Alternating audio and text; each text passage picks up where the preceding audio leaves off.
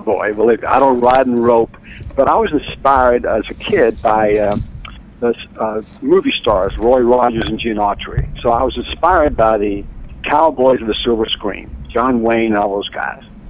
And many, many years later, these were my heroes growing up, and they had a tremendous influence on my character. And they're still my heroes, but today it's the working cowboy who's my inspiration. Oh, really? Now, a working cowboy would be somebody actually working a ranch, or maybe Exactly. a rodeo performer, or both? It could be. Great question. It could be both. But in general, the rodeo cowboys grew up on small ranches, generally Oklahoma, Texas, maybe Wyoming, Montana, whatever. And that's a very, very tough life. But these guys live by a code of the West. And when I discovered this idea about 10 years ago, that the code was never written down, Larry, and yet every cowboy knew what it was. I said, well, how does this work? Oh, wow. So I spent about a year out of my life, I'm going to figure this code of the West out. And this is not some Hollywood myth. This is for real. And it's essentially 10 principles to live by. And the cowboys, if you're going to be a real cowboy, you better live by these principles. And they're pretty simple, basic, common sense, core values, as I call them. What's interesting to me is that in 2010, the state of Wyoming adopted this code out of my book, Cowboy Ethics, as the official code of the state of Wyoming. That's pretty cool. How that cool is very cool. Man, just, you kind of like... Bob, as far as we know, Wyoming is the only state that has a code, official code. And imagine Florida, or even Texas, or Louisiana, Mississippi, trying to get a code. You can never get 10 guys or 15 guys to agree on anything. That's but right. In the case of Wyoming, this is a cowboy state. Oh, I love that. They said, we want to encourage, I mean, they're going to put you in jail if you don't do it. We want to encourage maybe they will, we want to encourage all of our citizens to strive to live up to this code. Wow! So so because you were interested, cool. you were interested in the code, you kind of deciphered it and actually put it into maybe modern day language. That sort of makes you the cowboy Moses. Yeah. I mean, it's like the 10 Commandments of cowboys. Well, I'll tell you, I was living in California at the time the book came out. This is 2004. And I was going to the service station to get some gas. And the attendant said, Mr. Owen, I know all about cowboy ethics. He said, I don't have to read your book. And I said, well, what is it? He said, shoot first and ask questions later. No.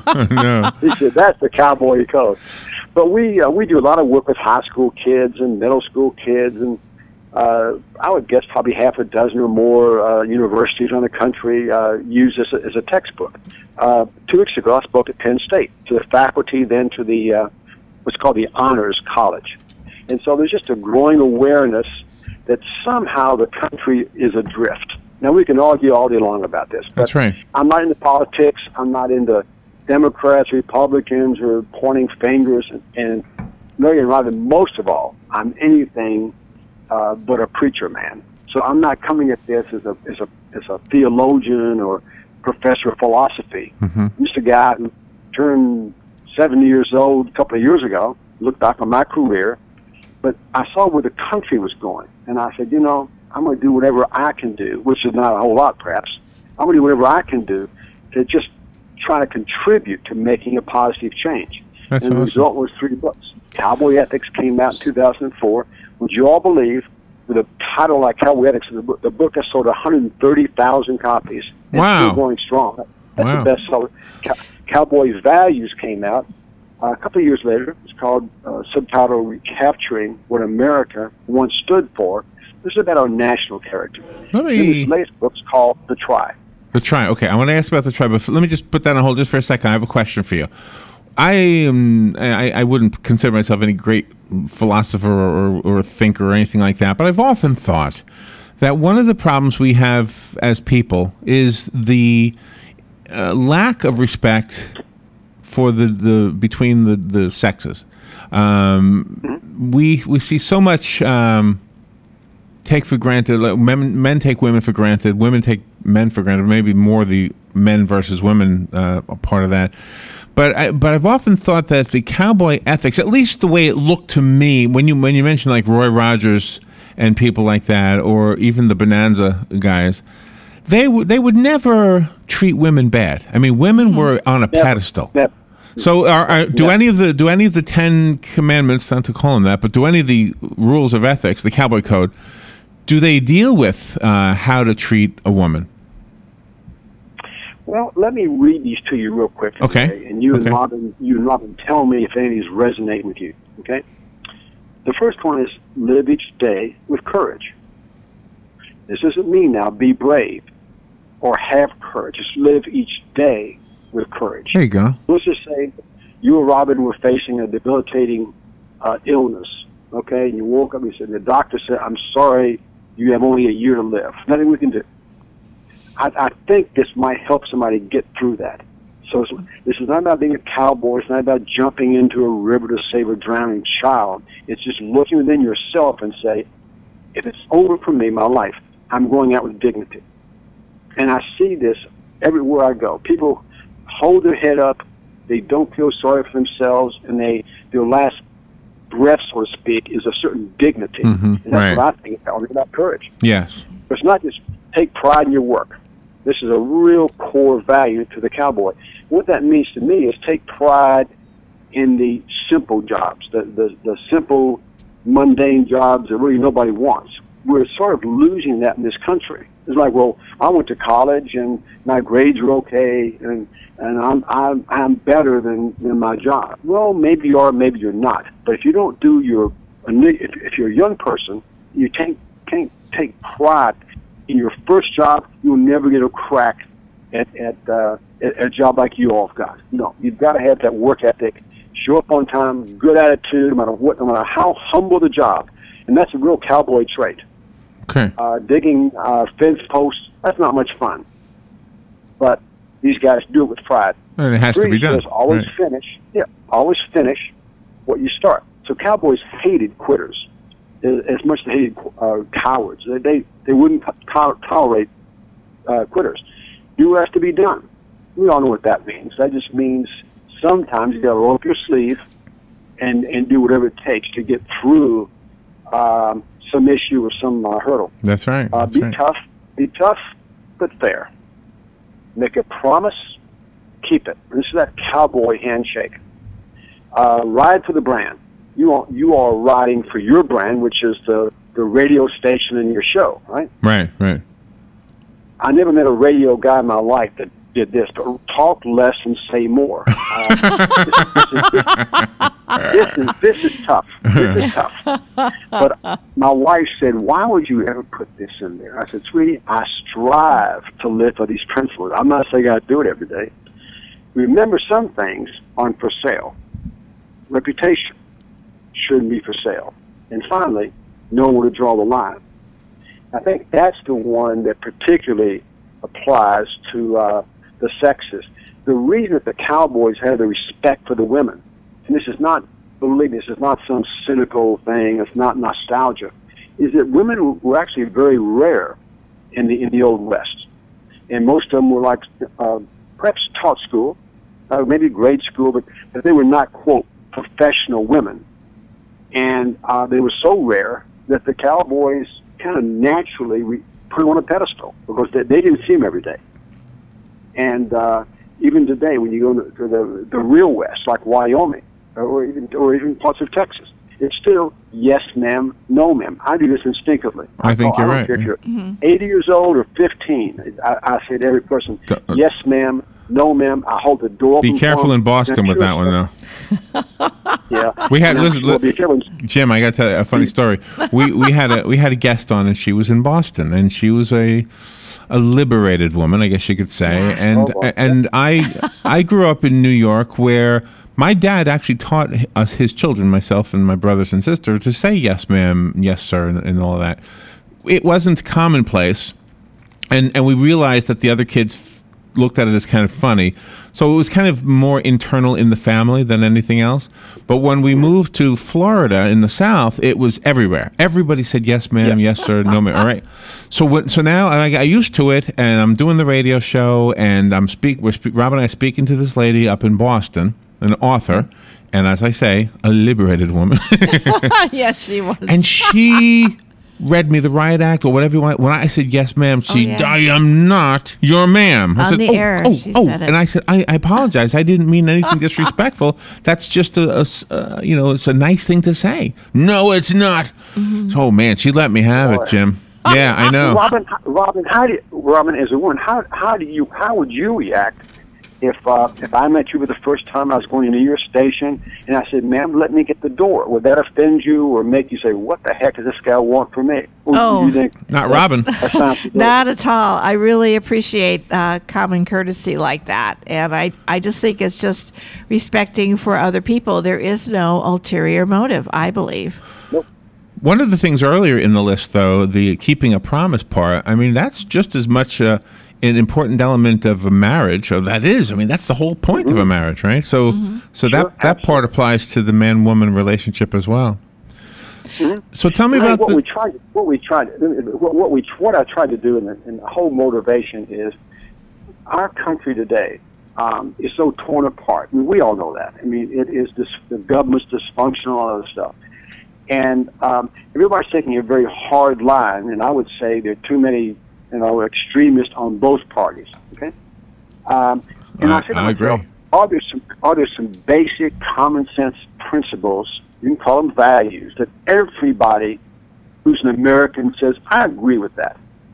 Mm-hmm. And I think if I ever get pushed back and say Dakota West, we're not cowboys, no, but maybe you have your own principle to live by, which is great. You don't have to adopt these 10 principles. But I think these 10 apply to everybody, whether you're Muslim, Jewish, whether you're French, whatever you are. That's black, right. white, yellow, whatever. Right. Yep. And that's what I tried to do and say, let's start by agreeing on something. And once we agree on these things, then we can disagree. But I don't get caught in gay marriage or abortion. All that stuff doesn't interest me at all. Those are personal values. I'm more interested in what I call societal values that everyone who's an American should say, this we agree on. And that's kind of where I'm going with this whole cowboy epic stuff. And that's one of the most wonderful things, because what you're proposing to everyone does not know any boundaries. You can be monetarily different from the fellow next door, but this is just courtesy. It's common sense. It's actually caring for your human being. Mm-hmm. It's caring for human being. It's trying to restore some sense of civility, which means we may disagree on some really, hot topics. But let's just start by agreeing on certain basic things. And so to the cowboy, and these were not great two-shoe guys. We're not going there. What we're saying is the cowboys at the time of the open range, like 150 years ago, they lived in the unsettled West. The sheriff was 500 miles away. So you had to have some kind of a behavior expectation, we'll call it that, so that otherwise nobody would know how to act. So it's like a decorum. So this kind of took the place of the sheriff or the judge. And so these were acceptable to the cowboy, and this is what bound the cowboy into a brotherhood. Now, they didn't expect outsiders to live by this code necessarily. If you were said, I'm a lawyer from New York, well, or I'm a banker from Chicago, they wouldn't look at those guys. To the cowboy, those were outsiders. But to the cowboy, if you gave a handshake to another cowboy, absolutely inviolate, would never do that and then break that handshake.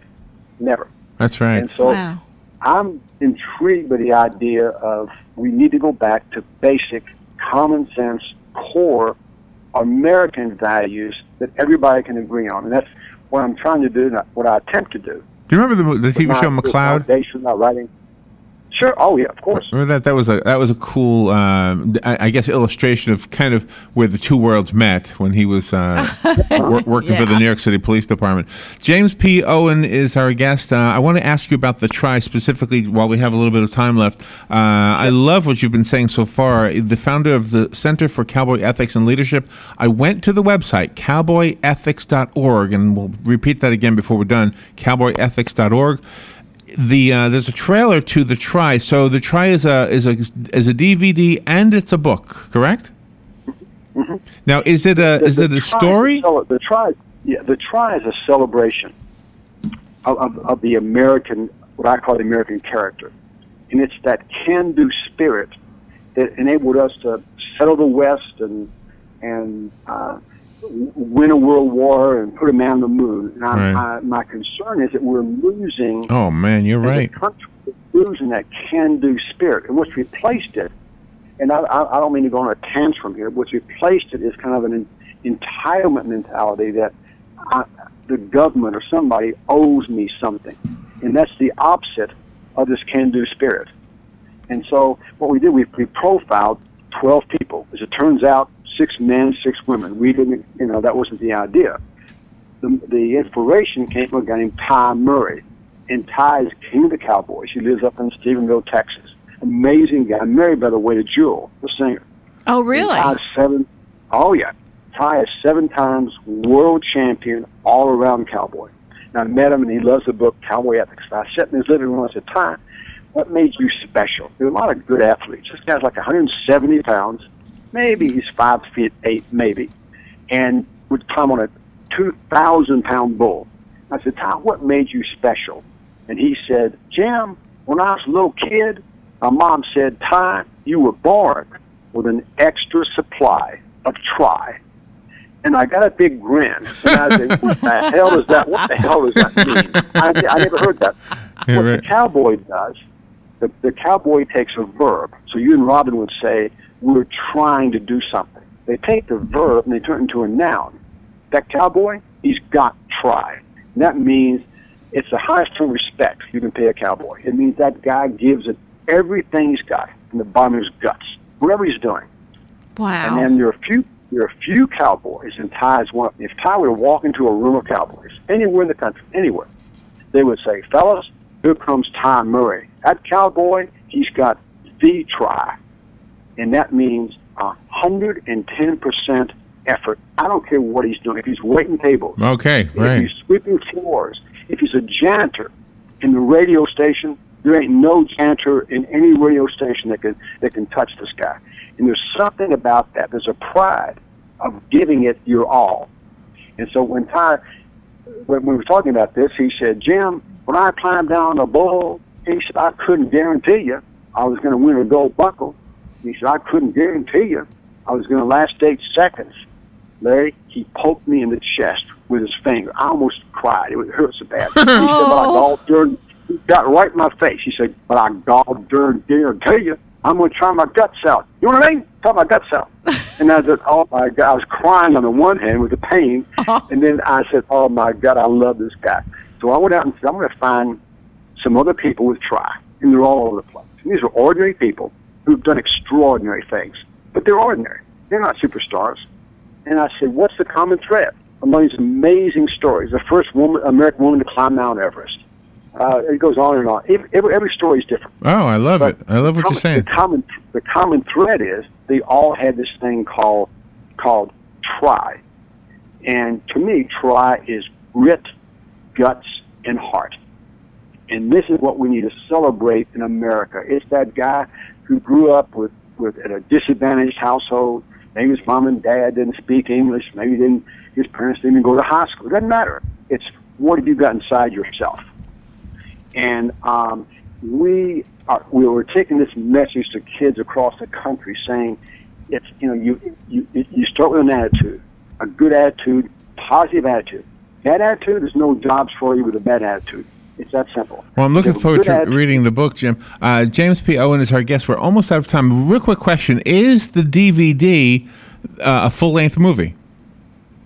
It's a 35-minute documentary. Okay. We simply, Larry, went out and filmed the people in the book. I So we gotcha. actually went out and filmed. Okay. Time after the book came out, we said, I got to film this. We went back to Tom Murray and his ranch and sat there, and he is an amazing guy. One of the most interesting, rare people I've ever met in my life. And you see it when he looks in the camera. He's very quiet, very private, almost shy. But when he talks, he just captures the camera. But everyone has their own dignity, their own success as they define it. So we're not talking about making money. It's nothing to do with making money. It's just success. It's their own definition of success, whatever that means. Well, and I think it's the spirit that made this country what it became, and I think you're dead. Absolutely. I think you're dead on. It's the spirit that's also lacking right now that we need more of. So hopefully, the book, the movie, the documentary will get a little bit more of it going again. I hope so. James P. Owen, what an honor to be able to speak to you. I apologize again for the problem Larry, at I'm the honored. beginning. Robin and Larry, I want to thank you all, and I hope the message resonates with you all and with some of your audience. And I would just encourage you, just go to Amazon and check out these, or Barnes and Noble, and check these books out. And if it touches your heart, then borrow a copy or go to the library, whatever. The Try. And just see the Try. And So just wise. real quick, just re-mentioning the website that I went to, cowboyethics.org. You will see James P.O., and you'll see a trailer to The Try, as well as some information about the book, The Try. Jim, thank you for being on the air with us. We were spellbound. I was honored. I was honored. Thank you. We will take a little break and be right back. You're listening to Thank you, WOCA News Talk 1370, Ocala's source for what's happening in today's hottest, up-to-date news and topics. Here's what you may have missed on the John Tesh Radio Show. Would you like to burn more fat and lose weight faster? Just exercise on an empty stomach. If you're looking for work, your skills and experience may matter less than your personality. Almost 60% of HR managers rate people with interests similar to theirs higher than applicants with better skills. Couples, we need to practice healthy conflict resolution during the day to get better sleep at night. Intelligence for your life on the John Tesh Radio Show. Don't miss this stuff. You've got a garden, and we've got a show for you called You've Got a Garden with your host, Master Gardener Carol Ann Baldwin. Carol Ann answers your questions about your flowers, your veggies, your grass, your trees, even questions about your bugs. And she's only on WOCA, so don't miss Carol Ann Baldwin and You've Got a Garden each Tuesday from 9 a.m. to 10 a.m. right here on WOCA The Source. Here are today's headlines from The Source, WOCA. Florida Senators Bill Nelson and Marco Rubio furloughed most of their employees and closed state offices as a government shutdown began yesterday. Floridians who routinely contact Nelson's office for help with Social Security checks, passport applications, and veterans benefits are on their own for now because congressional staffs have been sent home. Nelson said on the Senate floor yesterday the federal government is furloughing about 800,000 of its roughly 2.1 million workers. The largest group exempt from the furloughs consists of employees necessary to protect public health, safety, or property. Property could include government data, research experiments, or other intangibles. Political appointees are exempt because they cannot be placed on leave by law. Employees necessary for the president to carry out his constitutional responsibilities are exempt. Finally, employees whose salaries are paid from sources outside an annual spending bill can still get paid and report to work. The Marion County Sheriff's Office is reporting that they are searching for a man who they believe went into a woman's home in Reddick and demanded sex from her, and then, when she rejected his demand, got into a fistfight with her. The report says the unidentified 30-year-old victim identified the man as Kevin Dwayne Bubba Patterson. The victim told deputies she was asleep when she heard several knocks on the windows and door at her home. She opened the door and saw Patterson, who then told the woman that he wanted to have sex. She replied that she was not interested, and Patterson then allegedly punched her in the stomach. The woman fought back as they fell outside onto the ground, and Patterson then got away in a car driven by an unknown driver. Patterson faces a charge of occupied burglary with battery. Anyone with information as to his whereabouts can call the sheriff's office at 732-9111, Crime Stoppers at 368-STOP, or you can text the tip to 274-637 using the keyword 368-STOP. Lawyers for Ocala Regional Medical Center plan to file a motion today with the First District Court of Appeal asking it to reconsider its decision that the University of Florida Health Shands Hospital had a legal interest in the hospital's new trauma center and that the case should have been heard by the Florida Department of Health during the trauma center application process, according to a report in the Star Banner. The report states that Shands contends that the Florida Department of Health did not have the authority to grant Ocala Regional permission to open its trauma center last year and says the new trauma program is costing Shands business. Ocala Regional is arguing that the trauma center is needed in our community. The report substantiates that need by citing figures that say Ocala Regional has treated 1,469 trauma patients since opening in December with a 97% survival rate. The Sun-Sentinel newspaper is reporting that South Florida could join the major leagues of casino gambling and see a huge economic boost if the state allows full-scale resort casinos, according to the draft of a long-awaited report of the future of gambling in Florida. The opening of two major gambling resorts in Broward and Miami-Dade counties could generate about $1 billion in taxable gambling revenue per year and create 7,618 full-time jobs under one scenario analyzed in a report to the state legislature by Spectrum Gaming Group. Spectrum looked at 12 scenarios in its 464-page report, ranging from only slot machines and pari-mutuels to statewide destination casinos. The study was commissioned by the state legislature after lawmakers put off highly controversial, heavily lobbied decisions on whether the state should become a world destination for blackjack, baccarat, slots, and roulette. Senate and House leaders yesterday extended the deadline for the final version of the report to November 1st after state economists raised questions about the statistical models used in the study.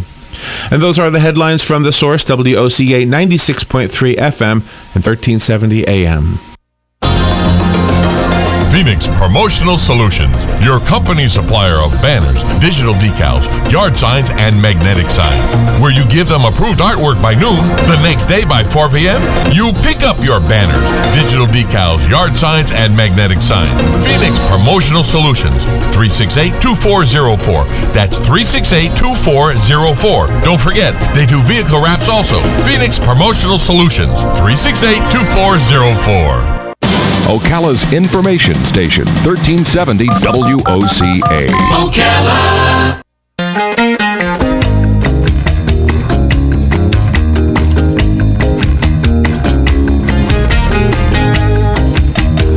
All right, 6 minutes after 10 o'clock. Thank you for tuning in this the Wednesday morning. I have to think what day it was.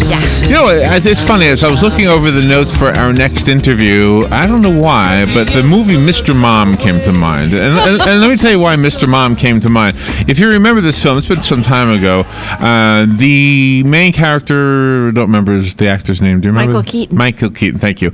He has basically let himself go. He lost his job, and now he's getting heavy. And he's got a beard, and he's just he's fallen into a slump. And then all of a sudden, something clicks, and he pulls himself out of it. Yeah. Well, who can't relate to that? Our next guest can relate to it to the max. I mean, to the extreme. Yeah. He's been with us before, and sometimes the lower you go, the higher you go. And I think he's a great example of that. John Espinosa Nelson has been with us before. You might remember him as the bookstore bandit. I just heard him tell Robin. He got that from the FBI, that name. I love that. Robin was complimenting him on the moniker. Oh, you can thank the FBI for that one.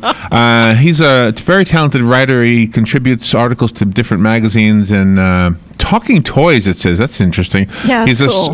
Surviving members of the Real Band of Brothers is also on my notes here. The book is called Where Excuses Go to Die. He has an amazing story. I'll let him tell it, of course. Good morning, John Espinosa Nelson. Good morning, John. Good morning. Thank you for having me. You're welcome. Where are you? I'm in Los Angeles. L.A. Well, thank you for getting up early to be with us today.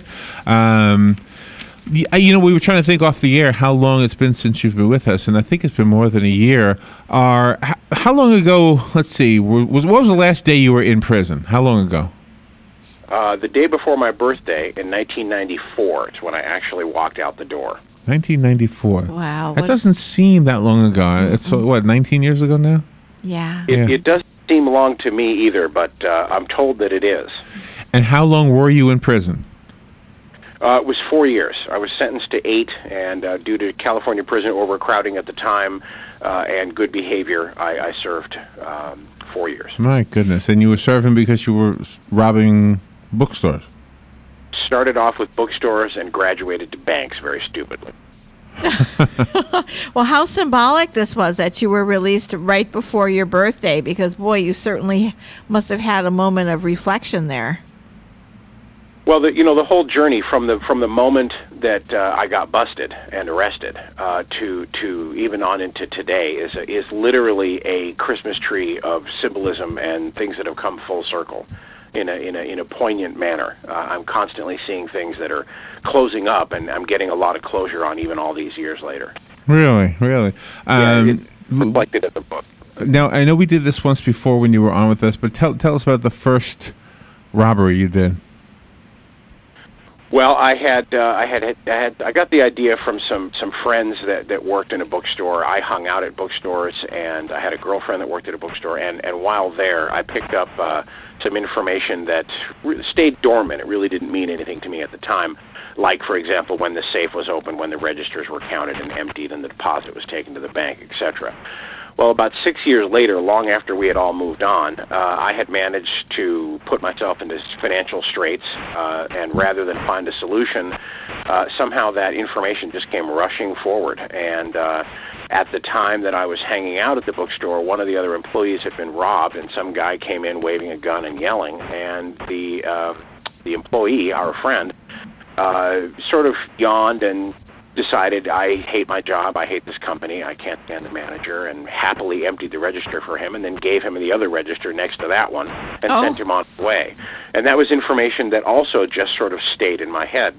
And then later on, when it all came rushing forward and this larcenous door opened up in front of me, I thought, now what if I was to walk in with a fake gun in my belt and pull the T-shirt tight behind my back so that they could see the outline of the gun? I wouldn't have to take it out. They'd think it was real. And I just politely said, no hard feelings. It's not your money. Let me just grab some of that and I'll be on my way and it'll be great.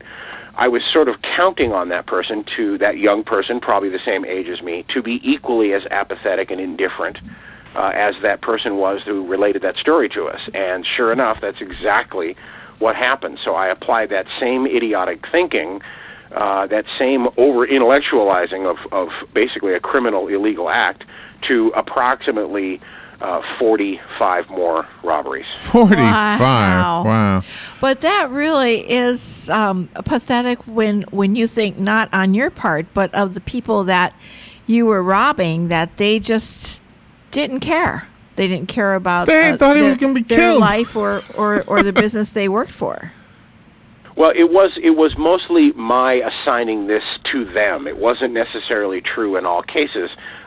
For example, during my preliminary hearing, there were several witnesses that they brought forward that said they were absolutely paranoid and, terrified. Terrified, yeah. When I heard that, I felt about an inch tall, because it was never my intention to even scare anyone. I just would automatically assume everybody hated their job and, saw me as I was being generally polite. I wasn't yelling at anybody, and that it would be a more of a transaction than a robbery. And I actually believed that, and that's the self-delusion that I was operating at, and that wake-up call didn't happen. Those things won't span.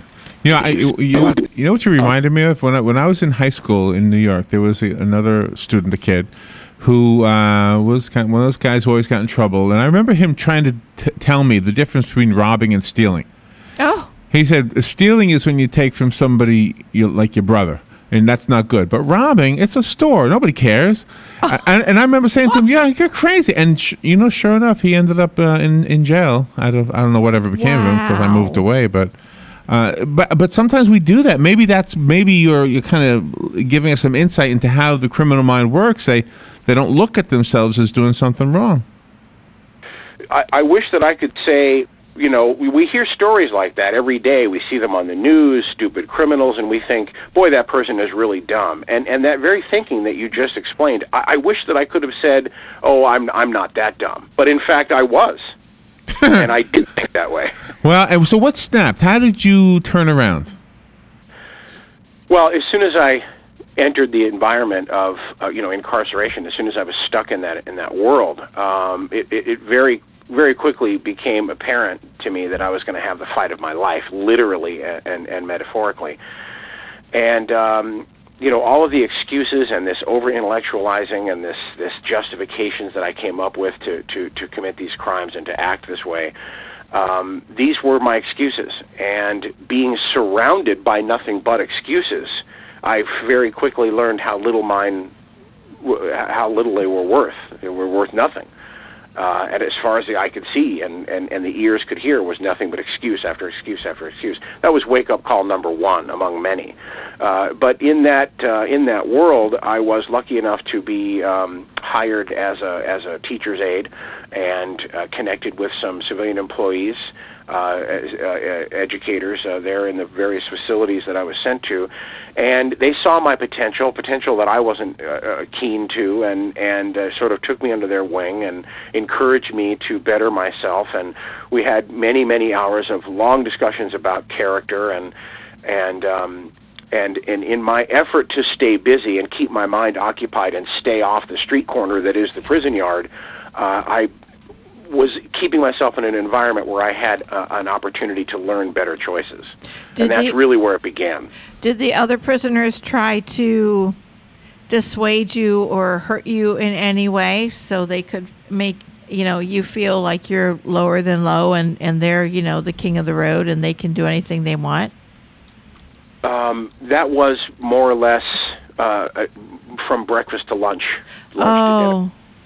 Every day. I mean, I was fortunate in that I was defiant, so I stood up for myself, and I let people know right away. A lot of times it was arrogance. It wasn't even really defiance. I got to prison, and I was smarter than everybody there, and when I walked in the prison gates, I was too good for prison. Oh, and wow. That arrogance, that blind arrogance, sort of was taken by some of the predatory shot collar type yard guys as an equal to their own defiance, and they more or less identified with it.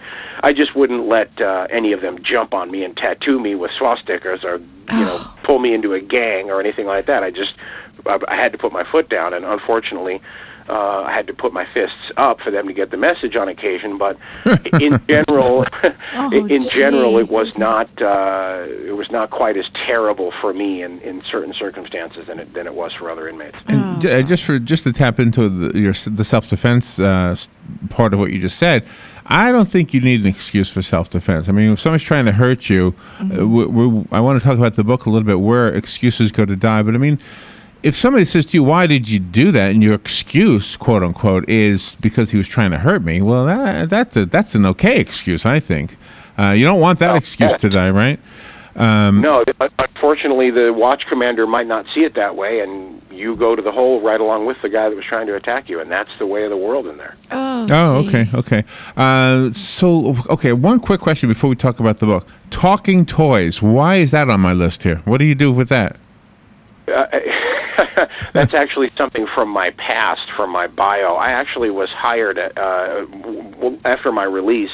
I did have some opportunities to write for different employers. A couple of software companies during the .com boom hired me to write copy for them, and I actually got a contract with Mattel Toys, and I worked in the sound design studio at Mattel, writing lines of dialogue for the actors that would come in and do the voiceover for the toys. Oh, wow. The Barbie answering machine, and I enjoyed at that time telling my friends and their children, I'm the guy that writes what the dolls say. Oh, that's too funny. All right, Where Excuses Go to Die. Is this a memoir? It is. It covers that prison sentence and what led up to it and the aftermath. And did you write this as a way to get it off your chest? Did you write it as a way to maybe persuade somebody else to stop making excuses? What was the motivation behind writing it? Well, at the time, during my incarceration, I had taken several creative writing courses. I love to write, and there were just too many signs pointing toward you need to pursue this as something bigger than just a cathartic release.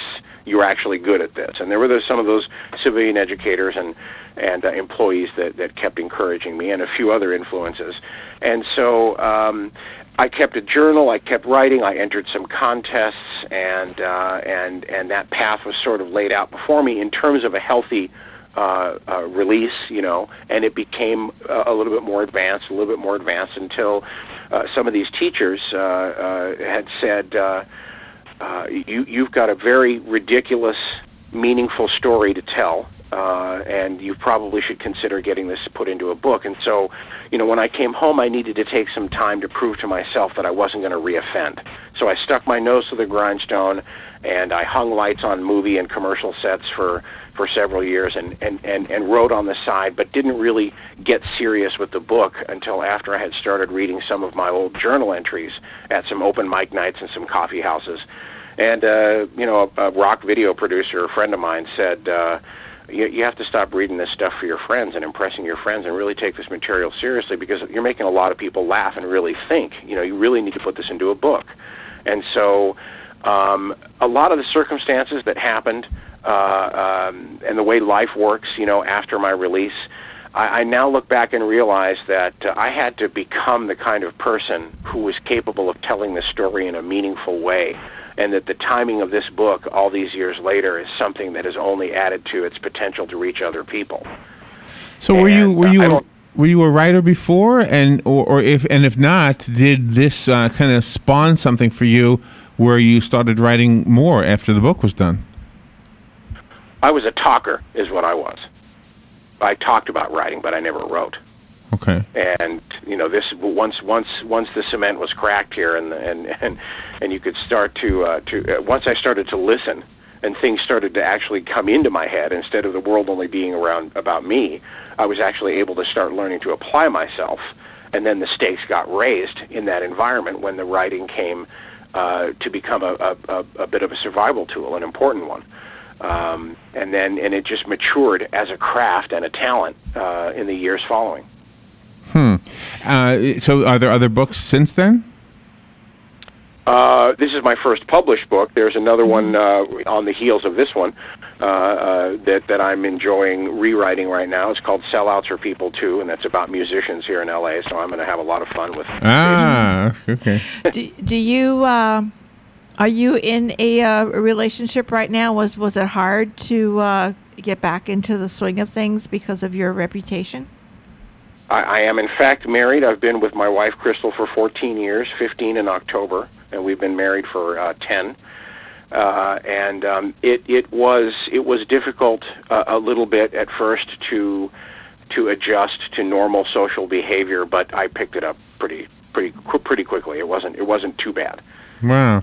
The book, again, is called Where Excuses Go to Die, a coming-of-age journey through his time in prison and beyond. And the author is our guest, John Espinosa Nelson, out in Los Angeles, right? Correct. Out in L.A. So give us some of the excuses that you had that we might be using also. We might not be robbing bookstores, but we certainly make excuses for some of our shortcomings. And let's see if they apply to us. Well, I would probably have to start with I didn't do it.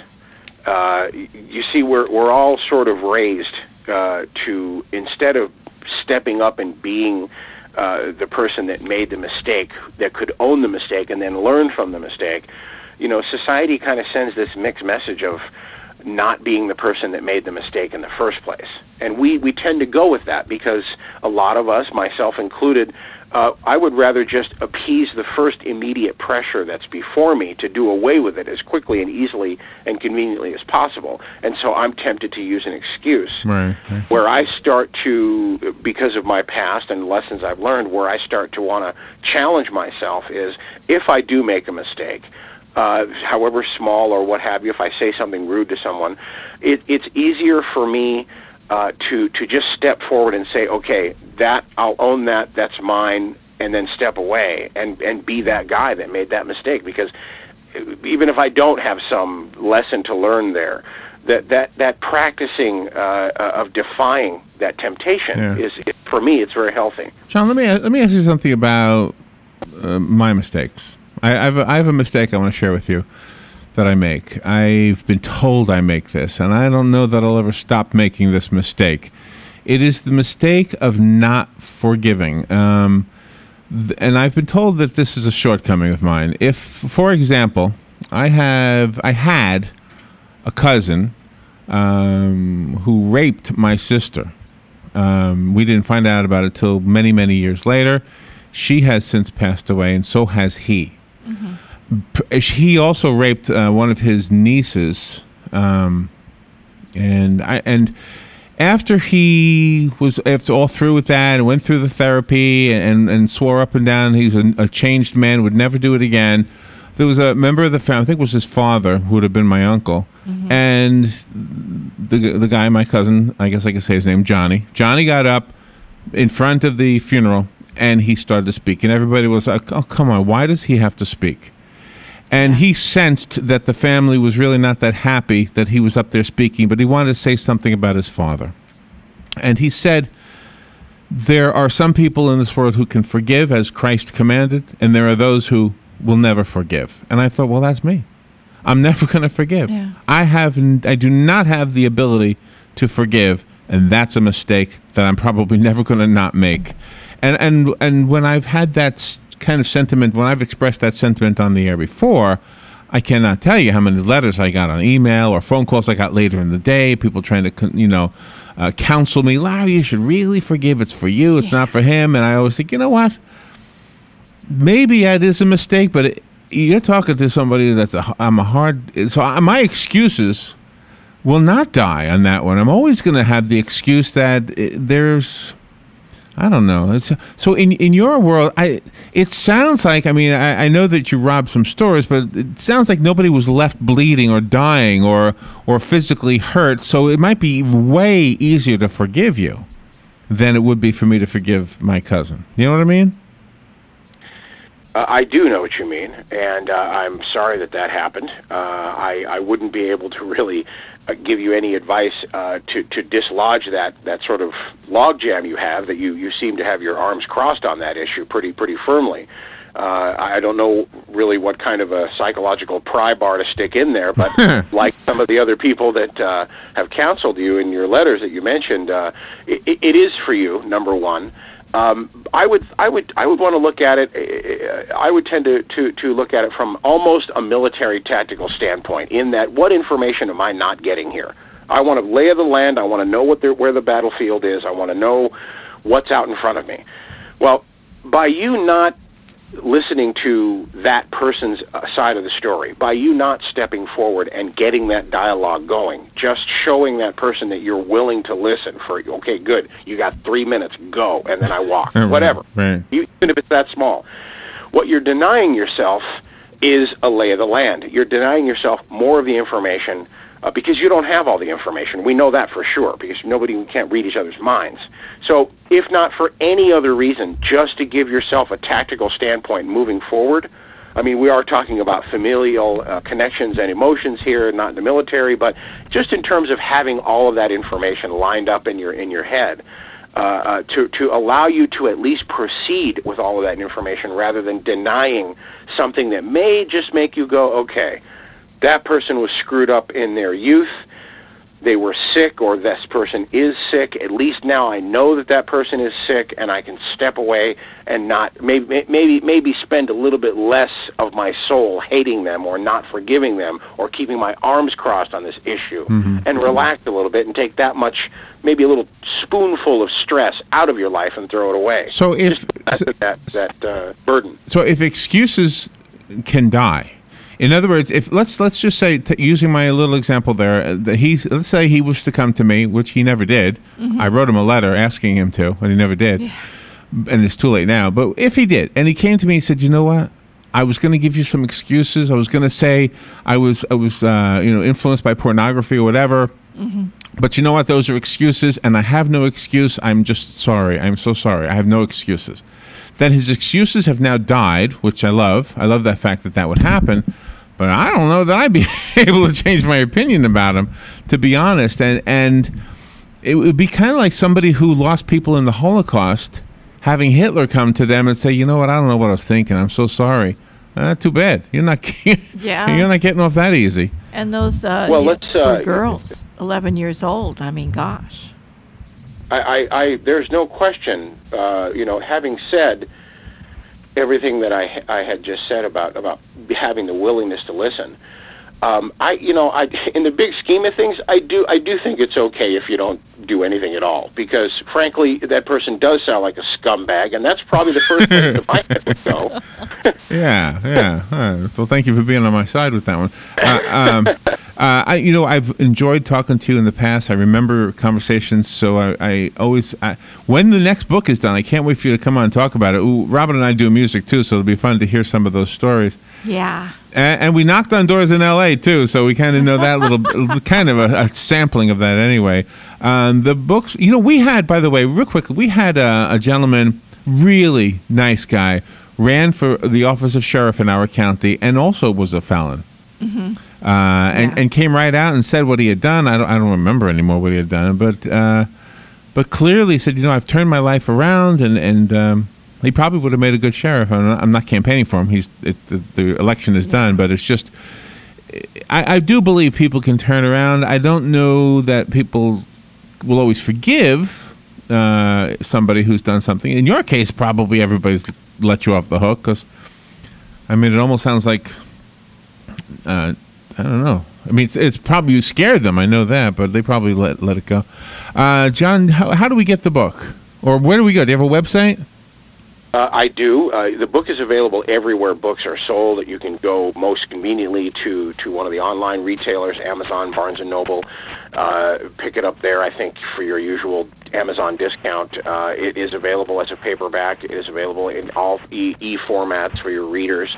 There's a link on my website for both of those, where excusesgotodie.com. Okay. I have a blog where each week I put up another excuse I think is ridiculous. Government shut down anyone. I think that's Oh, yeah. Yeah. And I basically make fun of people's excuses, whether they're politicians or say leaving a mattress on the side of the road because you don't feel like dealing with it. Ooh, that's a pet peeve of mine. And that's the kind of stuff you'll find on the blog, plus links about the book, about the story, and a little bit more about my background. Oh, I just went to your site. I like the way you look. You look the way you sound. Thank you. Very cool. Okay, where excusesgotodie.com is the website I just went to. John Nelson, the Espinoza part is not on the website. John Nelson, thank you for being on the air. One of these days, maybe you can come and be in the studio with us if you're ever on this coast. Thank you for getting up early, and I loved the conversation. It was great.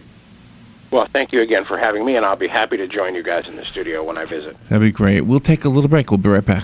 Life may not come with guarantees, but buying your next vehicle from Ford Lincoln of Ocala sure does. Start with their 7-day new vehicle price guarantee. If you find the identical new Ford or Lincoln vehicle anywhere else for less, Ford Lincoln of Ocala will refund you 110% of the difference. That's guaranteed. In the market for a quality pre-owned vehicle? Buy with confidence with Ford Lincoln of Ocala's 30-day pre-owned exchange policy. That's guaranteed. Ford Lincoln of Ocala's goal is to make buying your next vehicle fun, simple, fast, and guaranteed. Shop Ford Lincoln of Ocala today on North Highway 441, open 7 days a week, or shop at home at FordofOcala.com. A 7-day new vehicle price guarantee, a 30-day pre-owned vehicle exchange policy. That's buying with confidence. That's buying from Ford Lincoln of Ocala.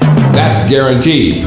Ford Lincoln of Ocala reserves the right to verify quotes, advertise prices, 30-day pre-owned exchange policy, or 1,000 miles from date of purchase. Does not apply to vehicles sold as is. See dealer for complete details. Hurricane season is upon us. WOCA and Sunbelt Rentals wants you to be prepared. Sunbelt Rentals has the equipment to help, like air nailers, aerial lifts, chainsaws, chippers, and stump grinders. They have light towers, skid steer loaders, and generators, just to name a few.